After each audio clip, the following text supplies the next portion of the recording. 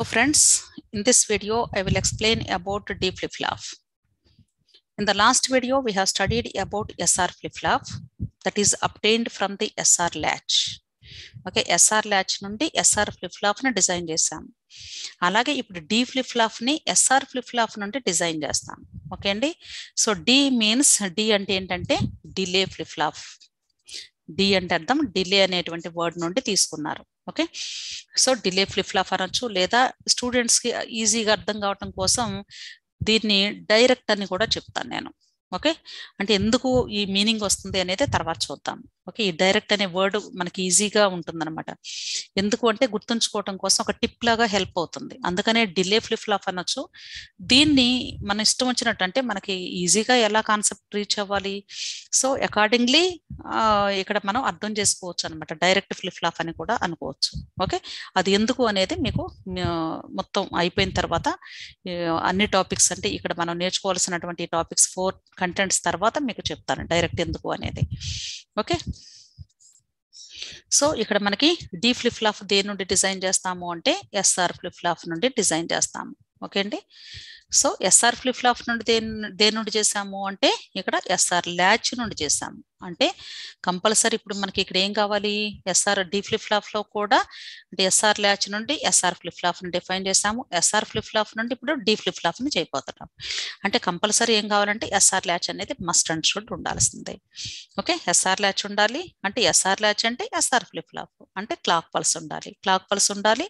Next డిని use చేసుకోవాలి. అది ఎలాగో డయాగ్రామ్ మీకు సర్క్యూట్ డయాగ్రామ్ గీసి చూపిస్తాను. ఓకే, సో సర్క్యూట్ డయాగ్రామ్ లో డ్రా చేసేటప్పుడు first SR latch గీద్దాము. Okay, SR latch మనం ఇష్టం అండి, అది నార్ గేట్స్ తో గీయచ్చు, నాండ్ గేట్స్ తో గీయచ్చు. ఇప్పుడు ఎవ్రీ టైం మనం నార్ గేట్స్ తో గీస్తున్నాం కాబట్టి ఇప్పుడు నాండ్ గేట్స్ తో గీద్దాం. Okay, so NAND gates 2 NAND gates తీసుకున్నాను. ల్యాచ్ అంటేనే 2 మినిమం ఉండాలి కదా కంపల్సరీ. ఇక్కడ తీసుకున్నాను, ఇక్కడ అవుట్పుట్ ని ఫీడ్బ్యాక్ గా ఇచ్చేస్తున్నాను. నెక్స్ట్ వచ్చేసి ఈ 2 ఇన్పుట్స్ ని ఇవ్వాలి. మరి ఎస్ఆర్ ల్యాచ్ ఈ సర్క్యూట్ వచ్చేసి ఎస్ఆర్ ల్యాచ్, దీని నుండి ఎస్ఆర్ ఫ్లిప్-ఫ్లాప్ ఎలా వస్తుంది, క్లాక్ పల్స్ అప్లై చేస్తే. క్లాక్ పల్స్ ఎలా అప్లై చేస్తాము, ఇంకా additional logic gates 2 NAND gates తీసుకోవాలి. ఎందుకు నాండ్ గేట్స్ తీసుకోవాలి, రీజన్ ఏంటి, మనం ఎస్ఆర్ ల్యాచ్ లో నాండ్ గేట్స్ తీసుకుంటున్నాం కాబట్టి ఇక్కడ కూడా నాండ్ గేట్స్ తీసుకోవాలి. అదే మీరు ఎస్ఆర్ ల్యాచ్ లో నార్ గేట్స్ తీసుకుంటే ఇక్కడ ఎండ్ గేట్స్ తీసుకోవాలి. ఓకే, కాబట్టి ఇక్కడ నాండ్ గేట్స్ తీసుకున్నాను. ఈ నాండ్ గేట్స్ కి కంపల్సరీ మనం క్లాక్ పల్స్ ని కామన్ గా ఇవ్వాలి, ఎందుకంటే ఫ్లిప్-ఫ్లాప్ అనేది synchronous type of the memory element కాబట్టి. ఓకే, నెక్స్ట్ ఇప్పుడు ఇక్కడ మరి 2 ఇన్పుట్స్ 2 అదర్ ఇన్పుట్స్ ఉన్నాయి నాండ్ గేట్స్ కి. ఈ 2 అదర్ ఇన్పుట్స్ నేమ్స్ ఏంటి, ఒరిజినల్ ఎస్ఆర్ ఫ్లిప్-ఫ్లాప్ లో నాండ్ గేట్స్ యూజ్ చేస్తాం కాబట్టి ఇది ఎస్ అవుతుంది, ఇది ఆర్ అవుతుంది. ఓకే అండి, ఇది ఎస్ అవుతుంది, ఇది ఆర్ అవుతుంది నాండ్ గేట్స్ అయితే. అదే నార్ గేట్స్ అయితే ఇక్కడ ఎస్ తీసుకోవాలి, ఇక్కడ ఆర్ తీసుకోవాలి. ఓకే, ఇప్పుడు ఈ ఎస్ఆర్ రెండింటిని షార్ట్ చేస్తే వచ్చేటువంటిదే డి అనమాట. సో దీన్ని ఎలా షార్ట్ చేయాలి అంటే మనకి ఎస్ఆర్ ఫ్లిప్-ఫ్లాప్ కి క్యారెక్టరిస్టిక్ ఈక్వేషన్ ఏమొచ్చింది, S plus are dash Q of D వచ్చింది కదండి. సో ఈ ఈక్వేషన్ ని ఇక్కడ అప్లై చేసుకుందాం. ఇక్కడ ఏమవుతుంది, ఎస్ అంటే normal form as it is గా వెళ్ళాలి, ఇక్కడ ఆర్ ఏమవ్వాలి, కాంప్లిమెంట్ అవ్వాలి. ఆర్ కాంప్లిమెంట్ ఎలా వస్తుంది అంటే ఇక్కడ ఒక నాట్ గేట్ అప్లై చేస్తే వచ్చిందిగా. ఓకే, కాబట్టి ఇక్కడ మనకి ఎస్ ని డైరెక్ట్ గా ఇచ్చేస్తాము, దీన్ని ఒక కాంప్లిమెంట్ ద్వారా కనెక్ట్ చేసుకుంటున్నాము. కాబట్టి ఇప్పుడు ఏమవుతుందంటే ఇది ఆర్ డాష్ అవుతుంది. ఓకే, అంటే యాక్చువల్గా ఇది ఆర్, ఇక్కడ ఆర్ అని ఇస్తున్నట్టు, దీనికి కాంప్లిమెంట్ కాబట్టి ఆర్ డాష్. జస్ట్ మనకి గుర్తుంచుకోవటం కోసం అంటే ఒక టిప్ లాగా చెప్తున్నాను మీకు నేను. ఓకే, సో ఇప్పుడు మనకి ఈ రెండింటిని షార్ట్ చేసేసాము. షార్ట్ చేసామంటే ఈ సింగిల్ ఇన్పుట్ కదా వచ్చింది మనకి, సింగిల్ ఇన్పుట్ నేమే డి అనమాట. ఓకే, ఇక్కడ నాట్ గేట్ వాడుతున్నాం కాబట్టి ఇక్కడ కొంత డిలే జరుగుతుంది అనేటువంటి మీనింగ్ తో మన దీన్ని డిలే ఫ్లిప్-ఫ్లాప్ అంటున్నారు. కానీ మీనింగ్ఫుల్ గా చూడాలి అంటే దీన్ని డైరెక్ట్ ఫ్లిప్-ఫ్లాప్ లాగా అర్థం చేసుకోవడం ఈజీ మనకి. ఓకే, సో ఇది డి అనేది సింగిల్ ఇన్పుట్, ఇప్పుడు మీకు అర్థమై ఉంటుంది. సో ఇప్పుడు మనకి సర్క్యూట్ డయాగ్రామ్ వచ్చేసింది. నెక్స్ట్ ఏం కావాలి, క్యారెక్టరిస్టిక్ టేబుల్ చదవాలి. మనం క్యారెక్టరిస్టిక్ టేబుల్ గురించి నేర్చుకోవాలి అంటే క్యారెక్టరిస్టిక్ టేబుల్ అంటే యాజ్ యూజువల్ మనకి ఎస్ఆర్ ల్యాచ్ కదా ఇక్కడ యూజ్ చేస్తుంది, కానీ ఎస్ఆర్ యూజ్ చేయట్లేదు మనం. ఎస్ఆర్ లో మనం ఏం యూజ్ చేస్తున్నాము అంటే ఇక్కడ వచ్చేసి ఎన్ని ఇన్పుట్స్ ఉన్నాయి, ఎస్ఆర్ని కంబైన్ చేసేసాం కదా using not gate.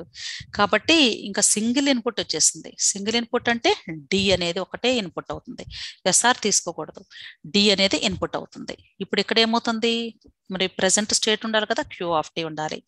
Next state ఏం రావాలి, క్యూ ఆఫ్ టీ ప్లస్ 1 రావాలి ఇక్కడ, అలాగే క్యూ డాష్ టీ ప్లస్ 1 రావాలి. ఓకే అండి.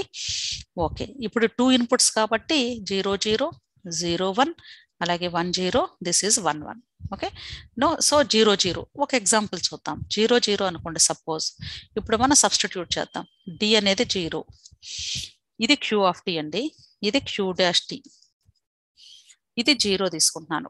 ఓకే, ఇప్పుడు ఏమవుతుంది, 0 ఇక్కడ ఇచ్చాను కాబట్టి 0 అవుతుంది, ఇది ఇక్కడ 1 అవుతుంది కదా 0 కాబట్టి ఇవన్నీ ఇక్కడ అప్లై అవుతుంది.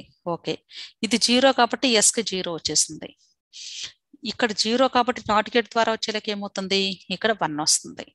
అంటే ఎస్కి ఆర్కి ఎంత వస్తుంది, ఇక్కడ 0 1 వచ్చింది. మనకి SR flip flop truth table తెలుసు కదా, అంటే క్యారెక్టరిస్టిక్ టేబుల్ తెలుసు కదా, నేర్చుకున్నాం కదా ఆల్రెడీ. సేమ్ ఎస్ఆర్ ల్యాచ్దే కదండి, అంటే సింప్లిఫైడ్ ఎస్ఆర్ ల్యాచ్ టేబుల్ గుర్తుంటే చాలు కదా.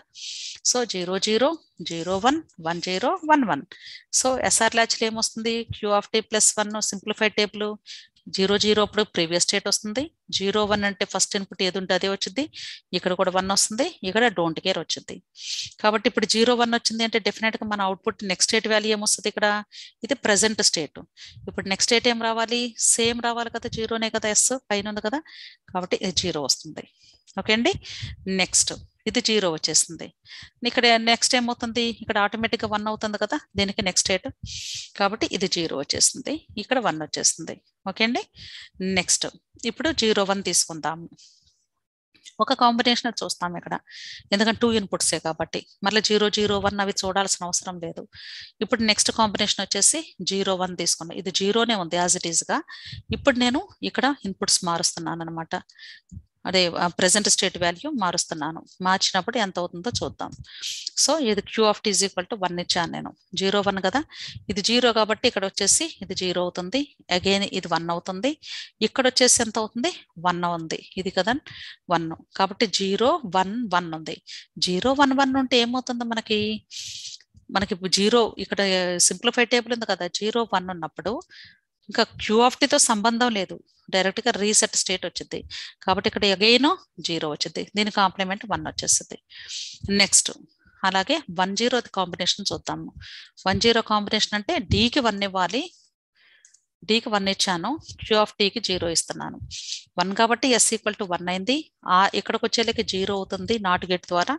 సో 1 0 వచ్చింది అంటే ఏమొస్తుంది, సెట్ స్టేట్ వచ్చింది, కాబట్టి ఇది 1 వచ్చింది, ఇది 0 వచ్చేసింది. నెక్స్ట్ అలాగే 1 1 కేసు చెక్ చేద్దాము. ఓకే, సో 1 1 కేసు అంటే ఇక్కడ 1 ఇచ్చాను, ఇక్కడ 1 ఇచ్చాను, ఇది 1 కాబట్టి 1 వస్తుంది, ఈ 1 కాస్త ఇక్కడికి వచ్చేలాకి 0 అవుతుంది. కాబట్టి 1 0 అంటే అగైన్ ఏ కేసు వస్తుంది, సెట్ స్టేట్ వస్తుంది, కాబట్టి అవుట్పుట్ వచ్చేసి 1 వస్తుంది. ఇది 1 వచ్చింది కాబట్టి ఆటోమేటిక్గా 0 వస్తుంది.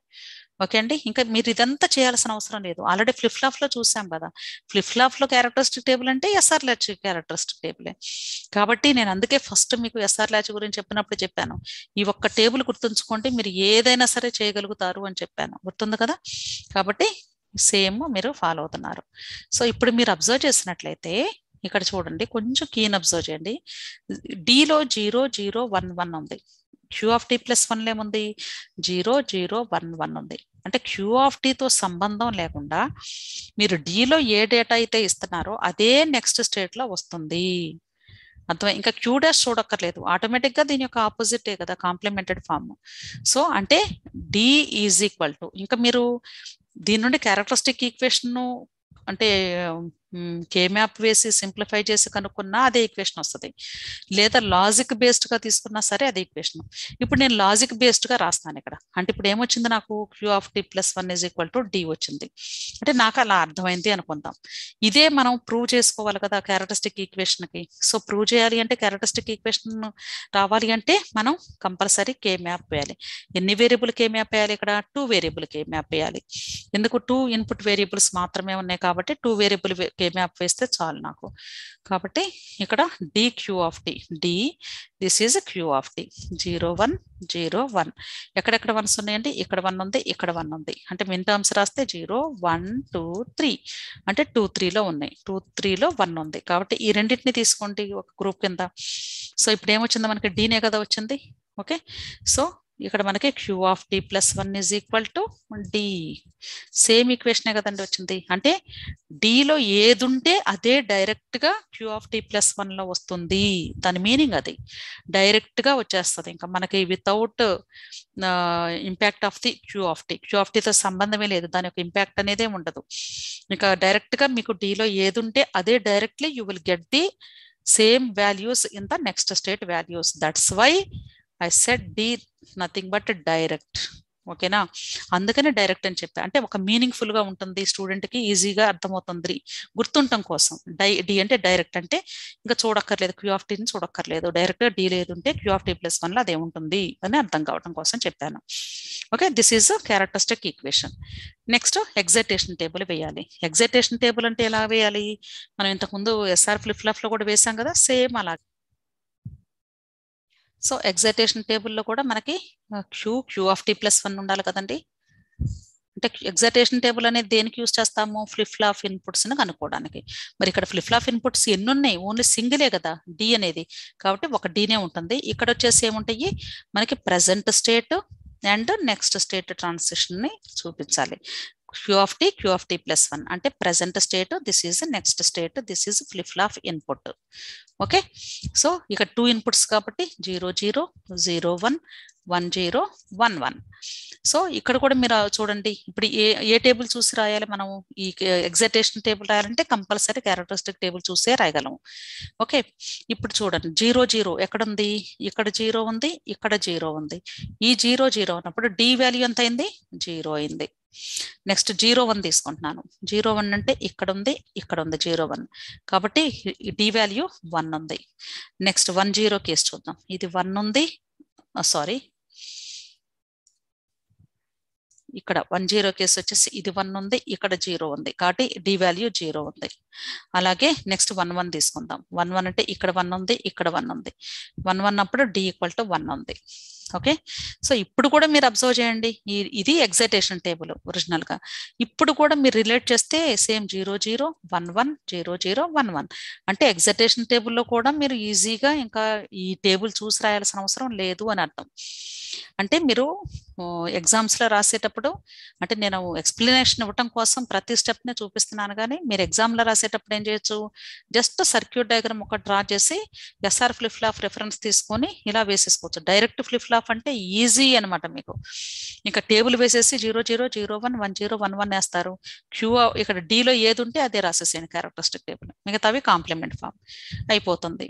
నెక్స్ట్ వచ్చేసి ఇక్కడ లాజిక్ బేస్డ్ గానైనా రాయొచ్చు, లేదా కే మ్యాప్ వేసి అని చూపించవచ్చు మార్క్స్ కోసం. నెక్స్ట్ ఎగ్జైటేషన్ టేబుల్లో కూడా ఏంటి, so Q of tea plus 1 equal to D అని మనం డిరైవ్ చేసాము. అంటే ఎగ్జైటేషన్ టేబుల్లో కూడా ఆ లాజిక్ ని ఇక్కడ ఇంప్లిమెంట్ చేసుకోవచ్చు కదా. కాబట్టి ఇంకా మరలా ఈ క్యారెక్టరిస్టిక్ టేబుల్కి వెళ్ళి ఇలా రౌండ్ ఆఫ్ చేసి టైం కిల్ చేసుకోకుండా directly just you should write the queue of tea plus 1 values in the place of the D. This is nothing but excitation table. Okay, so మీకు అంటే చాలా సింపుల్ అండి D flip flop. ఒక్కసారి మీరు ఆ SR latch అనే video, basics of sequential circuits videos కానీ మీరు ఆ రెండు చూస్తే అసలు ఇంకా ఫ్లిప్ ఫ్లాప్స్ అనేది నథింగ్ అనమాట, నథింగ్. మీరు జస్ట్ అట్లా ఓన్ గా వేసేసుకుంటూ వెళ్ళిపోతారు. చాలా ఈజీ సీక్వెన్షియల్ సర్క్యూట్స్ పార్ట్ వచ్చేసి.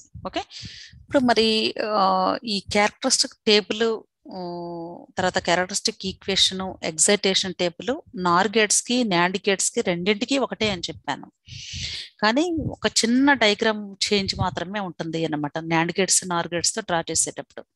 ఇప్పుడు మనం ఆ చేంజెస్ ఏంటి అనేది ఒకసారి చూద్దాం డి ఫ్లిప్ ఫ్లాప్ లో. ఓకే, ఇప్పుడు మీకు నార్ గేట్స్ తో ఆల్రెడీ డ్రా చేసేసాం మనం.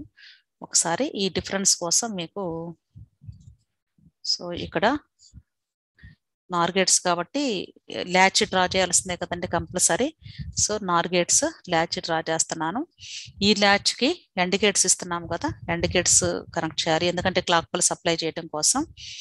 నెక్స్ట్ వచ్చేసి ఈ రెండింటిని క్లాక్ పల్స్ ని సైమల్టేనియస్ గా ఒకేసారి అప్లై చేస్తాం కాబట్టి క్లాక్ ఇచ్చేసాను. నెక్స్ట్ వచ్చేసి మనకి ఇన్పుట్స్ రావాలి. ఇన్పుట్స్ వచ్చేసి ఇక్కడ this is here it is Nar gates కదా, కాబట్టి ఇది ఎస్ అవుతుంది. ఇన్పుట్ వచ్చేసి ఎస్, అలాగే ఈ ఇన్పుట్ వచ్చేసి ఆర్ అవుతుంది. ఓకే, అయితే ఇక్కడ మనకి ఈక్వేషన్ క్యారెక్టరిస్టిక్ ఈక్వేషన్ ఏమొచ్చింది, S plus are dash Q కదండి కదా. So S plus are dash Q తీసుకున్నాం క్యారెక్టరిస్టిక్ ఈక్వేషన్ వచ్చేసి. సో మనకి నాండ్ గేట్స్ తో డ్రా చేసినప్పుడు ఎలా డ్రా చేసాము ఇంతకుముందు, నాండ్ గేట్స్ అయితే అన్ని నాండ్ గేట్స్ తీసుకుంటున్నాము. SR latch using NAND gates తో డ్రా చేయాలి. ఓకే, నెక్స్ట్ ఇక్కడ కూడా క్లాక్ పల్స్ అప్లై చేసే చోట కూడా నాండ్ గేట్సే కనెక్ట్ చేస్తాము. క్లాక్ పల్స్ రెండింటికి ఒకేసారి అప్లై చేస్తున్నాను సైమల్టేనియస్ గా. నెక్స్ట్ ఇన్పుట్ నేమ్స్ వచ్చేసి నాండ్ గేట్స్ కాబట్టి ఇది ఫస్ట్ ఇన్పుట్ ఎస్ అవుతుంది, ఇక్కడ సెకండ్ ఇన్పుట్ ఆర్ రాస్తాను.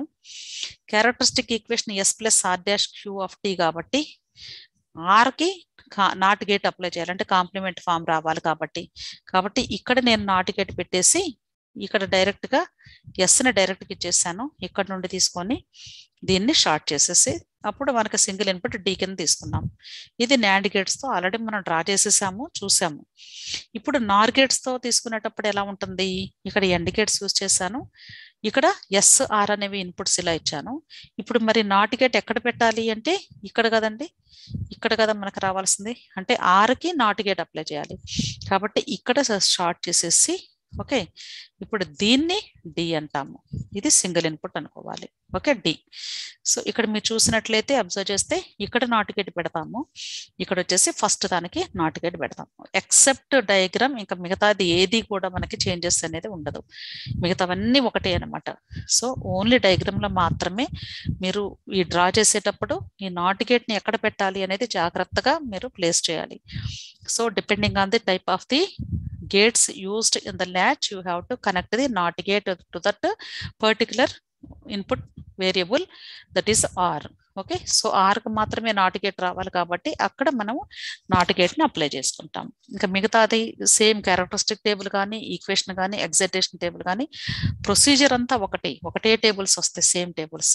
ఓకే, సో ఈ చిన్న వేరియేషన్ మీరు అబ్జర్వ్ చేస్తే then it is very easy to understand the concept of the D flip flop. So A గేట్స్తో draw చేయమన్నా సరే మీరు ఈజీగా డ్రా చేయొచ్చు, డయాగ్రామ్ మాత్రమే చేంజెస్ ఉంటాయి. సో మీకు ఈ కాన్సెప్ట్ అర్థమై ఉంటే డెఫినెట్గా డీ ఫ్లిప్ ఫ్లాప్ అనేది చాలా ఈజీ అండి, వెరీ సింపుల్. అందుకనే మీకు ఫర్దర్గా సీక్వెన్షియల్ సర్క్యూట్స్ డిజైన్స్లో వాళ్ళు స్పెసిఫిక్గా కానీ మీకు డీ ఫ్లిప్ ఫ్లాప్ అని చెప్పకుండా, లేకపోతే జేకే అని కానీ ఏది నేమ్ మెన్షన్ చేయకుండా ఫ్లిప్ ఫ్లాప్స్ తో డిజైన్ చేయమన్నారు అంటే జనరల్ గా మనం డీ ఫ్లిప్ ఫ్లాప్ ని ప్రిఫర్ చేసుకుంటాము. ఎందుకు అంటే క్యారెక్టరిస్టిక్ ఈక్వేషన్ వచ్చేసి queue of tea plus 1 is equal to D కాబట్టి, అంటే మనకి డైరెక్ట్ గా నెక్స్ట్ స్టేట్ వాల్యూ డిలో ఏది ఉంటే అది రాసేస్తాం అనమాట, ఇంకా మనం వెతుక్కోవాల్సినటువంటి అవసరం లేదు. ఓకే, అలాగే ఒకవేళ ఎక్సైటేషన్ వాల్యూస్ రాయాలనుకోండి, నెక్స్ట్ స్టేట్లో ఏది ఉంటే అది డీలో రాస్తాం. సో ఆ యొక్క అంటే మనకి ఈజీ ప్రాసెస్ అనమాట ఇది. అదే మీరు ఎస్ఆర్ మిగతావి ఎస్ఆర్ ఫ్లిప్ ఫ్లాప్ తీసుకున్నారనుకోండి సపోజ్, అంటే other type of flip flops అని, ఇంకా జేకే కానీ టీ ఫ్లిప్ ఫ్లాప్స్ కానీ, లేదా మనం ఆల్రెడీ చదివినటువంటి ఎస్ఆర్ ఫ్లిప్ ఫ్లాప్ వాటిల్లో మీకు ఎక్సైటేషన్ వాల్యూస్ రాయాల్సి వచ్చినప్పుడు మళ్ళీ ఎక్సైటేషన్ టేబుల్ తీసుకొని ఆ 4 కాంబినేషన్స్ అని చెక్ చేసుకుంటూ ప్రతి కాంబినేషన్ రాసి కే మ్యాప్స్ వేసి డిజైన్ చేయాలి. That is very lengthy procedure. అందుకనే డీ ఫ్లిప్ ఫ్లాప్ అనేది very easy method of designing the sequential circuits. Okay, so మీకు ఈ కాన్సెప్ట్ అర్థమై ఉంటే డెఫినెట్గా మీరు సబ్స్క్రైబ్ చేసుకోండి మా ఛానల్. సో మీ ఫ్రెండ్స్ కూడా షేర్ చేయండి, లైక్ చేయండి. మీరు బెల్ ఐకాన్ మీద ఆల్ క్లిక్ చేసినట్లయితే మీకు అప్డేటెడ్ వీడియోస్ అనేవి మీకు రీచ్ అవుతాయి. Okay, thank you.